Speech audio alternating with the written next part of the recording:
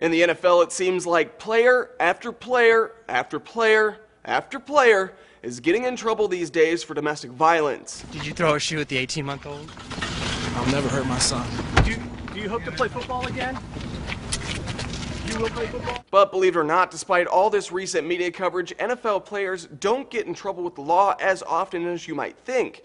In fact, they have a lower arrest rate than the general public. Most outlets refer to data from USA Today, which lists NFL players and their run-ins with the law. That includes everything from being arrested to being detained, cited, or indicted on charges. That data shows NFL players are much more likely to be arrested for driving under the influence than domestic violence. According to data compiled by FiveThirtyEight, domestic violence came 5th on that list, after DUI, non-domestic assault, drug-related charges, and disorderly conduct. This chart also shows how far NFL players trail the national average of arrests per 100,000 people a year.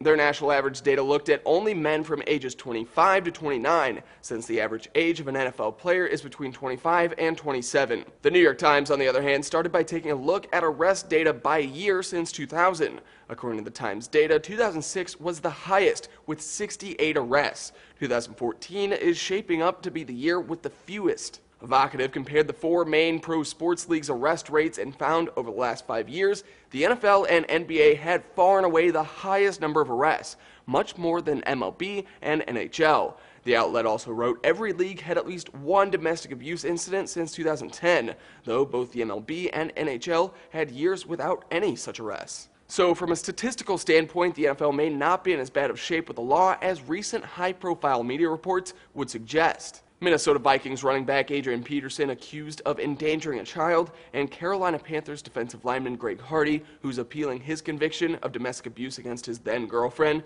have both been placed on the NFL's exempt/commissioners list indefinitely, meaning they're not allowed at team facilities or during the games.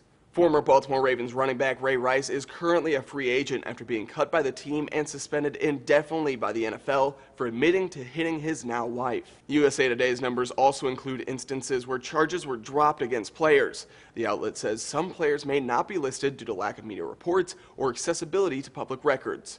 For Newsy, I'm Matt Moran at Multiple Sources, a broader view.